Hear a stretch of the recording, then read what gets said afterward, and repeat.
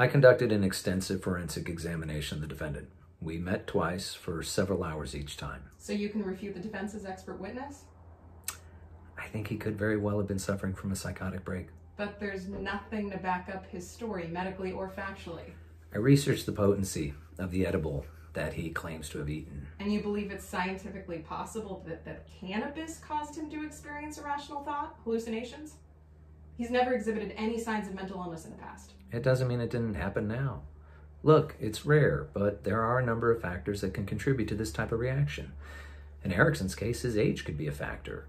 Teenagers who ingest high-concentrate THC products open themselves up to the possibility of a psychotic break. Have you ever seen this before? Not personally, but it has been documented, and I've read studies. Did Erickson seem to be malingering at all? I administered the standardized assessments for malingering, including the Minnesota Multiphasic Personality Inventory. In my opinion, he was telling the truth.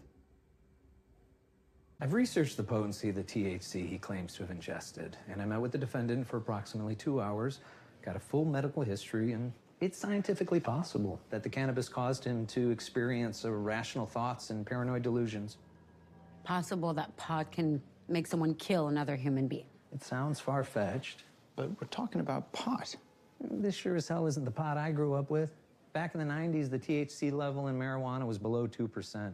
Now, some dispensaries are selling dabs that are 80 or 90% THC. Put that in a vape and smoke it, it can absolutely trigger a psychotic episode. If I'm being honest, he seemed like a good kid who smoked some really strong marijuana and lost his damn mind.